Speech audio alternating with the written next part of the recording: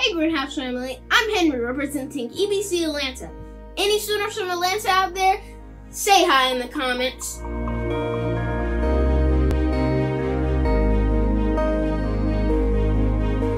Have you ever been accused of being selfish? Most times we fail to notice it, but we are selfish in some ways. As teens, it gets even worse because right now we want the whole world to revolve around us. We want to be among the coolest kids in school. We want our parents' attention whenever we want something to share. We want our friends to always be there for us. We want to be our parents' favorite and many more. In the end, you will see how easy it is to forget about others and only care for ourselves. This week, I learned that God isn't selfish and true believers shouldn't be too. I have come to understand that it is totally okay not to be the center of attention at all times.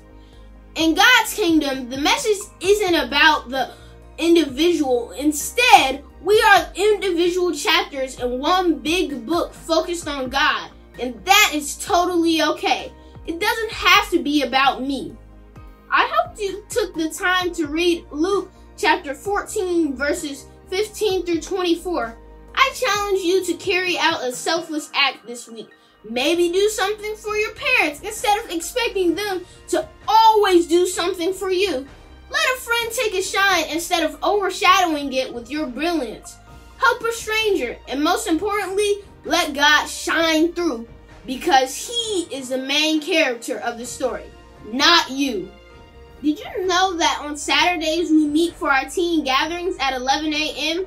In our gatherings, we dig deeper into this week's video's topic.